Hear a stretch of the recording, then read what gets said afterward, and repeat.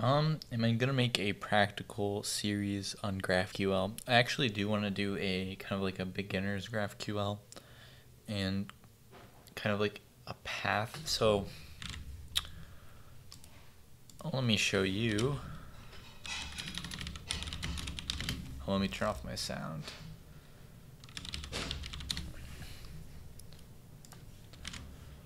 Have you seen these before?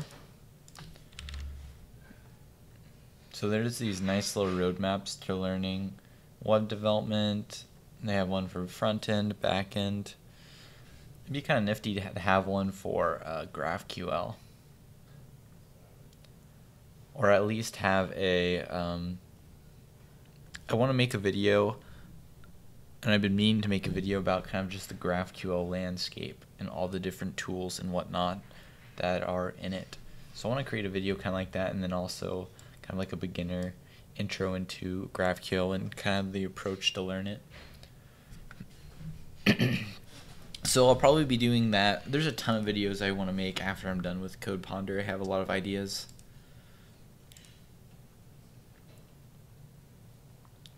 Where are you at in the process of learning GraphQL? Are you familiar with like the concepts? I think I started by doing this. What's up, Lulu? I just read through pretty much the GraphQL learn to kind of get the spec of it.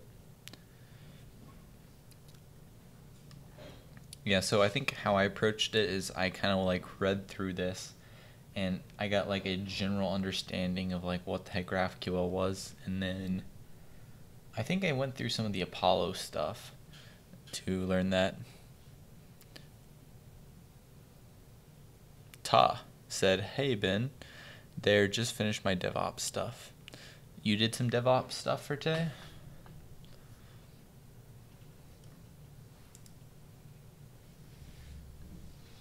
Yeah, if you haven't already, I'd recommend checking this out.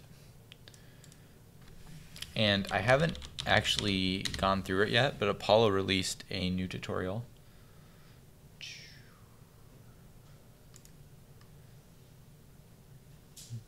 Where you can learn about the Apollo platform and kind of the Apollo tools.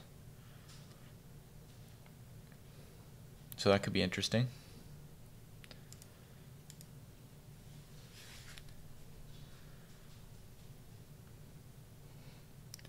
Ooh, what is BuddyWorks?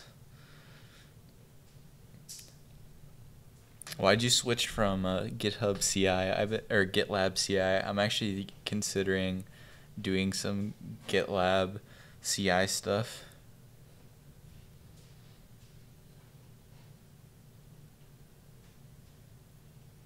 Yeah, the Gatsby tutorial is pretty good. I went through that when I was creating a site, and it was nice.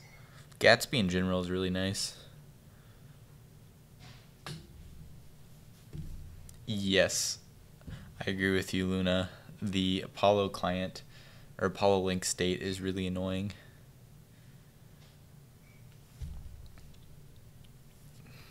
I've never tried that before. BuddyWorks. I've never heard of them.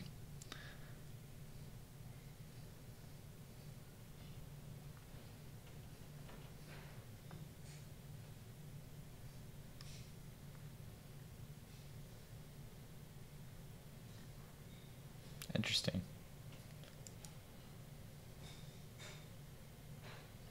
Nice, they have a free version.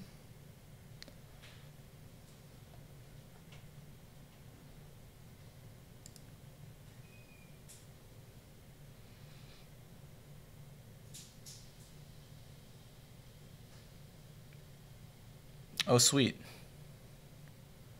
Hey, Nat.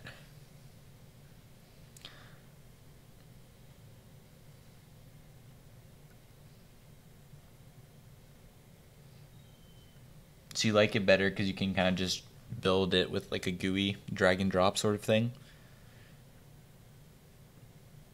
Yeah, I'd love to see what your pipeline looks like. Mr. Demon Wolf, what's up, man?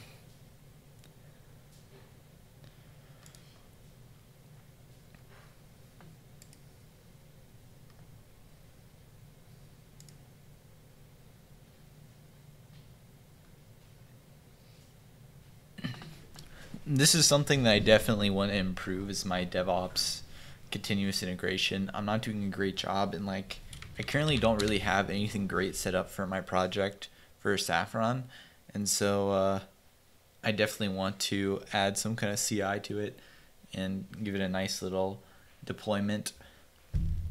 I'm currently using Doku for it right now, which works pretty good, and like a nice advantage is it's really cheap. Like I just have it on DigitalOcean and I have Doku on top of it, which is kind of like handling it for me and acting like a Heroku. What server host do you use? Right now have been using DigitalOcean recently. Mostly because mostly because it has like good price pretty much, and I can just like put a ton of stuff on it. I'm trying to set up GraphQL and I need advice from you. How is the best way you recommend to generate types? I'm currently liking this package the best right now. GraphQL code generator. So go to graphqlcodegenerator.com.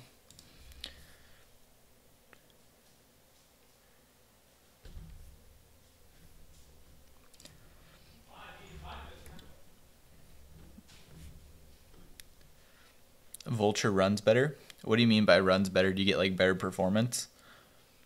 I was using Vultr before I did DigitalOcean, but then DigitalOcean dropped their prices and I just went over to DigitalOcean because they have really nice docs.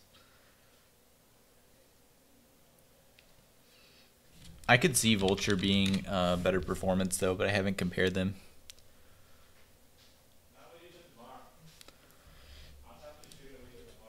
And I think I still have some stuff maybe running on it. I definitely do like that they have like a smaller one.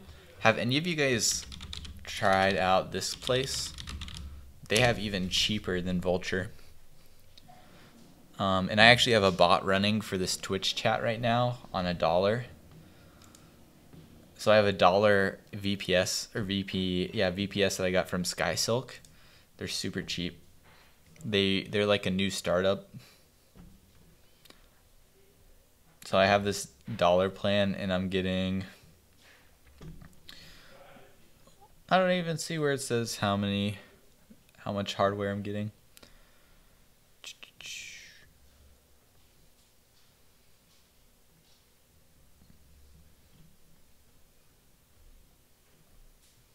Maybe they have it somewhere else, I can't remember.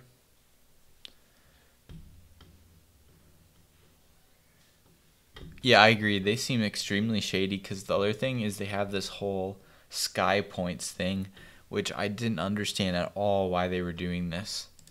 This really confused me. So they have this thing called Sky Silk Rewards, and like you earn these points. Oh, you got banned. Actually, same thing happened to me. I had to verify the purchase with them because my credit card declined them. Because I guess, I guess they're sketchy. But they have this whole Sky Points thing. I don't know why they would even do that. Check Discord, there's a simple pipeline.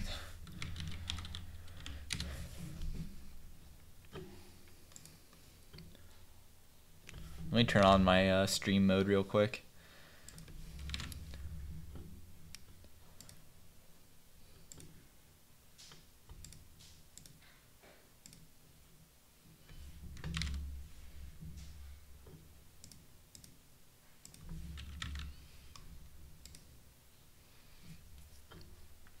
Alright, so first up, it looks like you activate, or okay, you just move to your example to .env, I assume to just set up the correct position for your environment variables.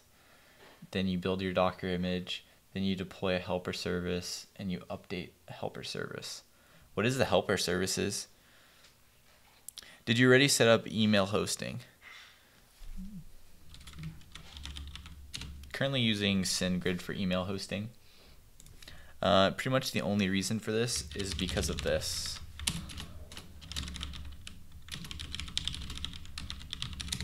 Or are you talking about, so that's what I use for sending transactional emails, and pretty much the only reason I'm using that is because of this student developer pack. If we go to SendGrid, Where are they? Maybe they don't offer it anymore. Oh, maybe they don't offer it anymore. Anyway, I get like 20,000 emails that I can send a month for free, which is super nice. Yeah, for personal email, I'm currently using this. Megadu.com. And pretty much why I went with it is you can get unlimited domains for $4 a month, which is kind of insane. I haven't found something similar, so I've just been jamming that. It's a helper service, is a GitHub bot that interacts with the building, kind of like GitHub Classroom, but better. Oh, sweet. I don't think you want that because it took a lot of maintenance. Oh, setting up your own email hosting.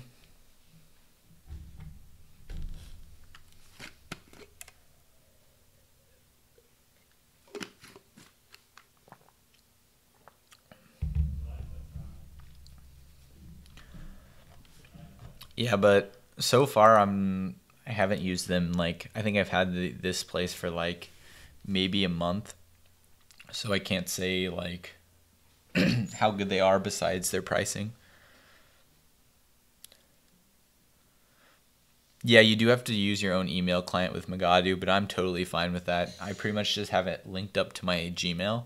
So my Gmail, I can receive this and like my personal email combined, which has worked out decently well.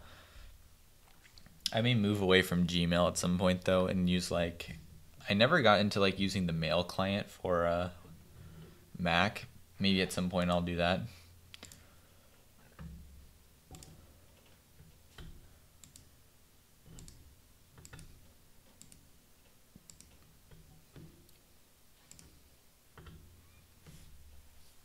You should use Outlook and Office 365. What's the pricing for Outlook?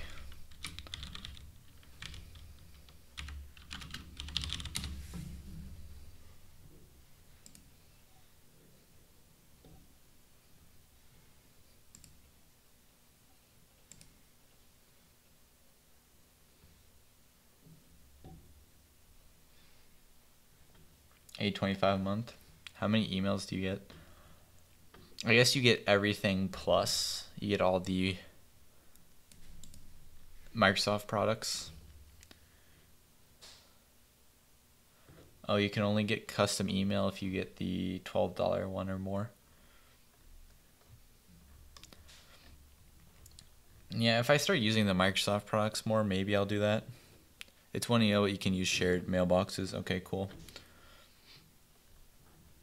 Yeah, maybe at some point I'll give that a try if I need more stuff.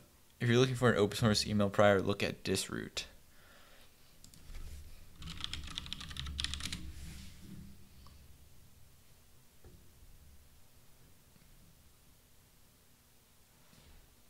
Now this is a really weird homepage right here. Free and secure email accounts for your desktop.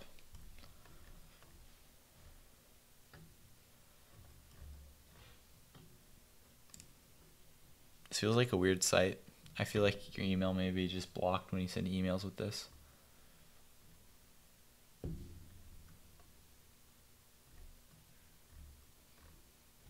Interesting.